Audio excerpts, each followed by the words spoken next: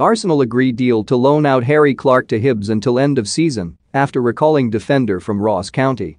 Arsenal centre-back Harry Clarke is set to be shipped out on loan to Hibernian after he was recalled from his spell at Ross County. The 20-year-old impressed during his time at Victoria Park, where he chipped in with 3 goals and 2 assists from his 17 matches. But the Gunners have activated his recall clause with the Staggies sitting 10th out of 12th in the Scottish Premiership. And Sunsport understands that an agreement has been reached with Hibernian, who are currently in 5th spot in the Scottish top flight. Hibs made a swoop to bring the defender to Easter Road on loan until the end of the campaign on Sunday night, with new boss Sean Maloney a huge admirer. Clarke, who featured against Hibernian in pre-season, will now join the Edinburgh outfit this week instead of reporting back at County. His exit will be a bitter blow to County boss Mauky Mackay in his bid to keep the 2016 League Cup winners up. The ex-Cardiff gaffer has thanked Clarke for his short time at the club following his hugely successful period.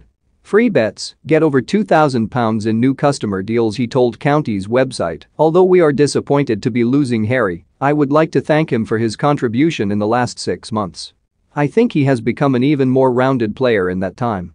I hope he feels his time spent here in Dingwall has been enjoyable, and we would like to wish him well in his career going forward.